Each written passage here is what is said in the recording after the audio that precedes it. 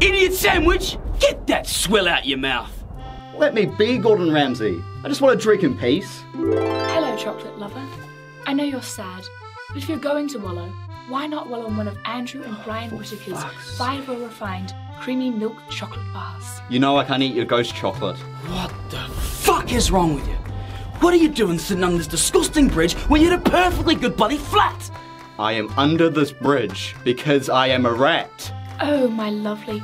But you've always wanted to be one of the lads. Yeah, but everyone just treats me like any other rodent. Fuck everybody else. You should infect their Weet-Bix with the plague. That'll show. No. You need to talk to your friends. Bake your feelings into a scrumptious triple chocolate fudge cake.